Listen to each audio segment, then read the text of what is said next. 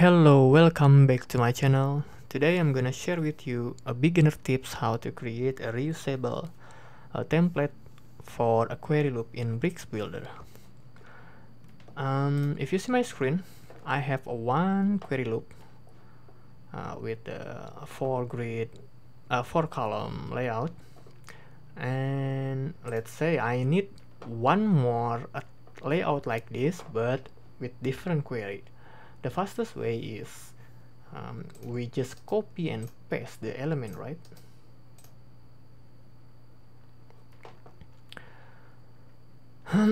Bear with me, my local is slow. Yeah, you can see. Let's change the query setting. I'm gonna order by ascending.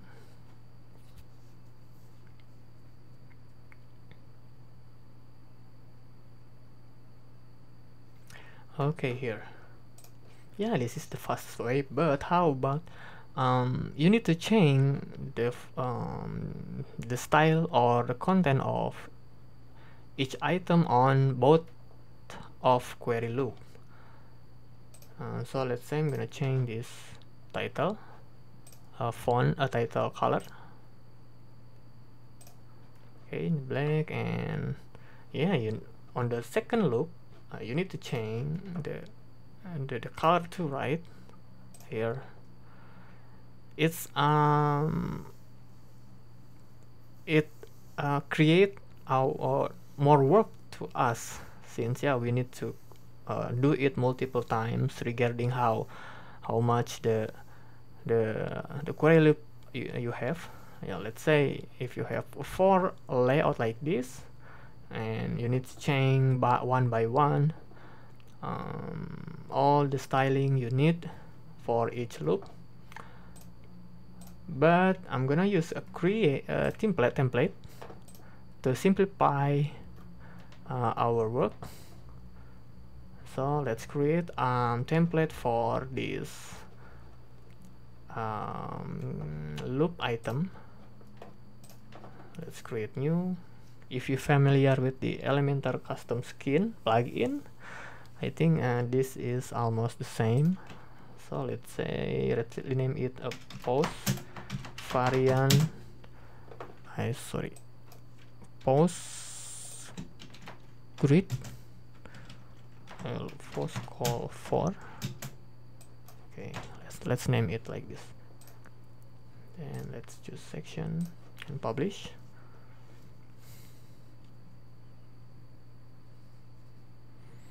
Okay, let's edit with bricks.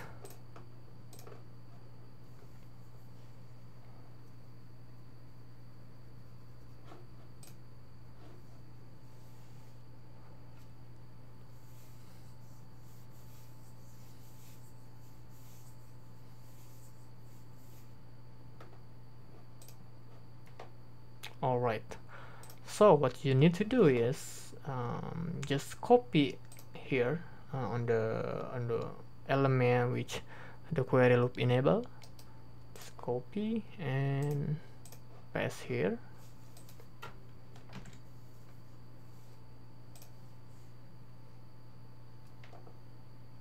Okay, but disable the query loop choice. Then let's save it, and since we need to add a template, just template here, and see, because we just created the section and the template, it will not show up here. We need to refresh the builder.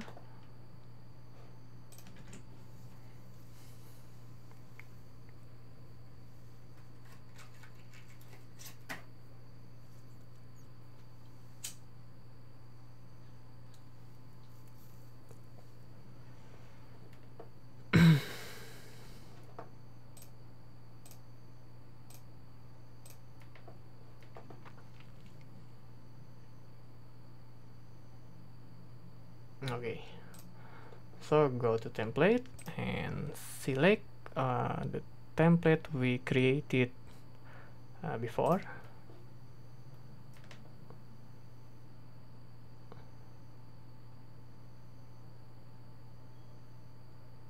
Okay, and then we just need to remove the content of query loop.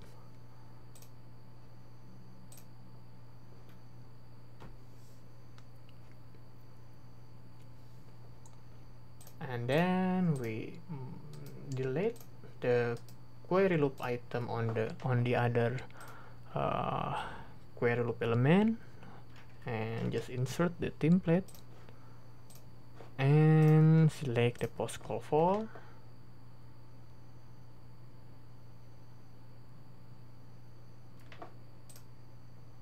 Okay, so whatever you change on this template, and it will change on all the template that on the post call for template.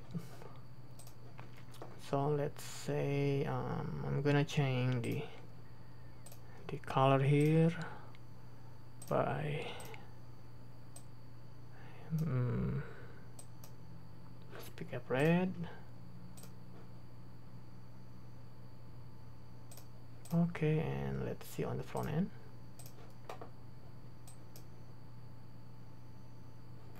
Okay, cool.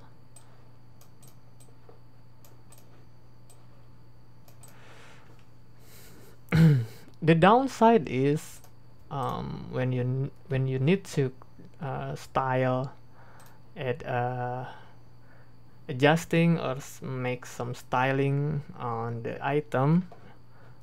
Let's say you wanna say you wanna display for grid, since yeah the display of the template page builder is not really 4 grid, it's only one. It's only one item, not 4. Yeah, it will hard to determine whether is it good or not, but there is a way. It's not really cool, but I think yeah, this is the way I only know. Yeah, I think I should find other way, but what you need to do is just copy here the block. So this is the query loop element, and this is the query loop wrapper. We need to copy this, and let's say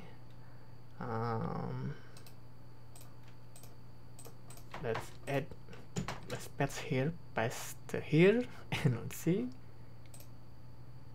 Okay, now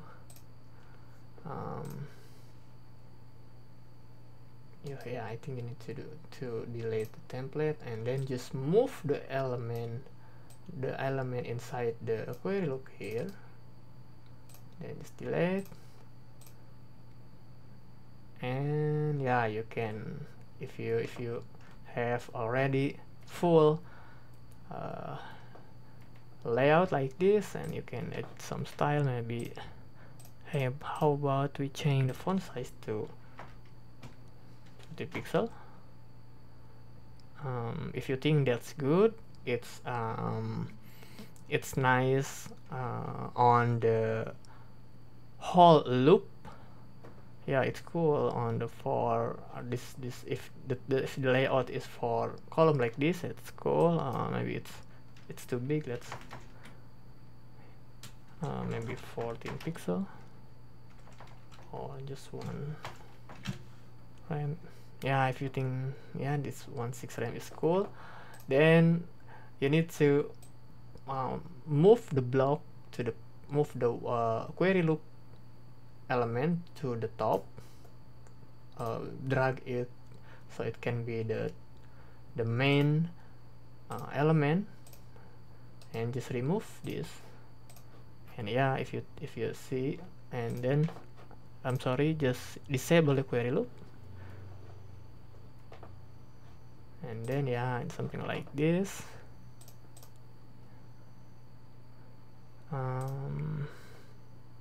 Okay, Let's save it again and refresh. Okay, now here the font has changed.